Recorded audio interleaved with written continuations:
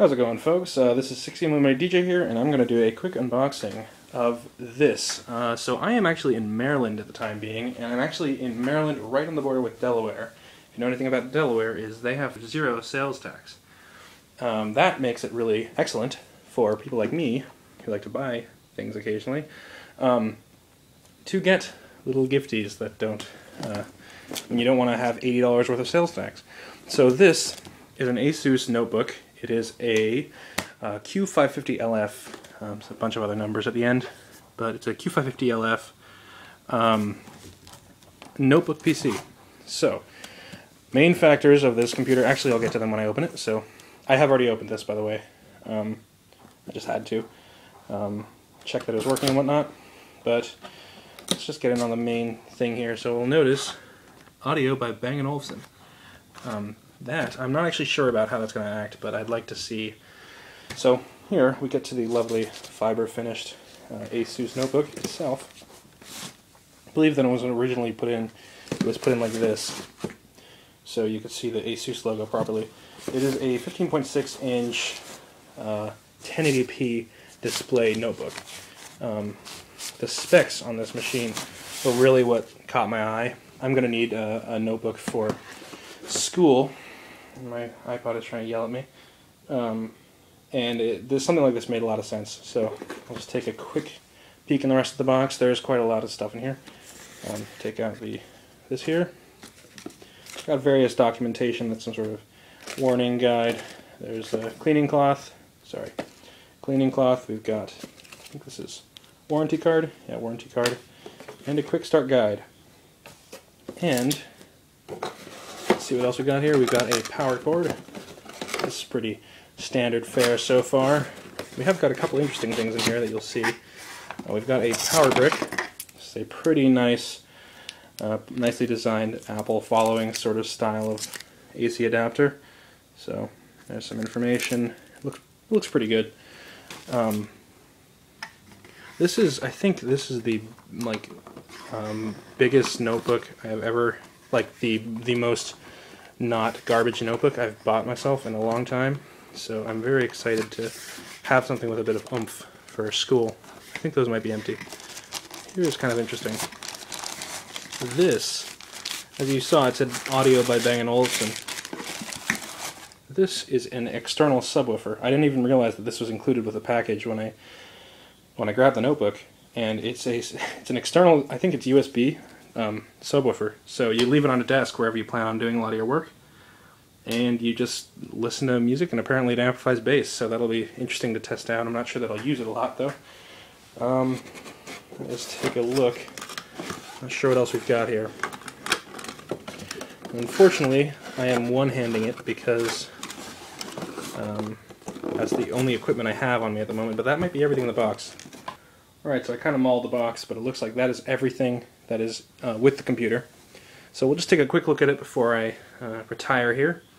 It does come with all these little accessories, as I said. It's got a power extender, power brick, a subwoofer, little warranty information that you don't need to know about, and the computer itself. Now, the computer, one of the large reasons why I grabbed it was because it has a really solid feeling chassis. I think a lot of it is made out of aluminum. Can't tell what specifically is though, but just felt really well built when I played with it at the Best Buy.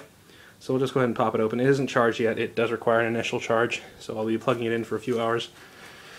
But yeah, there's information. We'll just take a look at the device itself. I believe the keys are not backlit, but that's not a big problem. Chiclet keyboard is probably, is better than some of the other ones out there. It's got a good feel. Of course, I'm used to mechanical keyboards, so it'll be a bit different, but I've used notebooks before.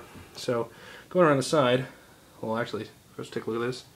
That's the 15.6 inch touch display. This of course comes with Windows 8 standard. We've got what looks like camera and then a couple other little detectors up there, not sure what they are, but down here along the front we've got the various LEDs, which will be difficult for you to see, but we got one for, I'm assuming, brightness, something like that, battery indicator, hard drive, Wi-Fi, and I'm not sure what the A is. have to take a look. We have a couple buttons, specialty buttons. We've got the power button, of course, and we've got this sort of special ASUS button, which launches a special Windows 8 application. Don't know too much about that. I may stop using it, or not use it at all. So here's the good stuff. It is an Intel i7, I think it's 4200U. So that's pretty good. It's the latest generation Haswell chip, which is excellent. I'm sorry for the shaky hand. That is a GT745M, clocked at I think 845 megahertz. I could be wrong. 392 CUDA cores, that sort of stuff. So yeah, so we've got nice chiclet keyboard. Feels really good. And this will be my first Windows 8 notebook experience. I tried Windows 8 on my desktop, and for multiple reasons I uninstalled it and put Windows 7 back on. But this will be nice. The touchpad feels really good. I can't tell if it's the glass, but it feels like it's, sorry, my camera work is not too good today. It feels like it's aluminum or something, but it feels really good. Personally, I don't like the sort of texturized glass that some companies use, like Apple and I think ASUS, Acer may be doing it as well. Not a big fan of that, but yeah, the keyboard layout looks okay from initial view. I'm sure I'll get used to it. And yeah, let me give you a couple more specs. It's a 5200 RPM, or is it 5900 RPM? Hard drive, 1 terabyte. I chose not to go with an SSD because I want this to last as long as possible, and there's a good chance that the hard drive will outlast an SSD with heavy use. Go around the outside. We've got an SD card slot, a multi-reader slot, super speed USB. We've got a DVD read-write drive, Kensington. We've got power input. Not sure what that is. Oh, I think that's a special cord for the subwoofer. Got Ethernet and HDMI output, DisplayPort output. It's mini DisplayPort or one of those things. Super speed USB ×2, and it looks like a super speed USB and Thunderbolt. That may be what that is. That's pretty cool if it is. And of course headphones.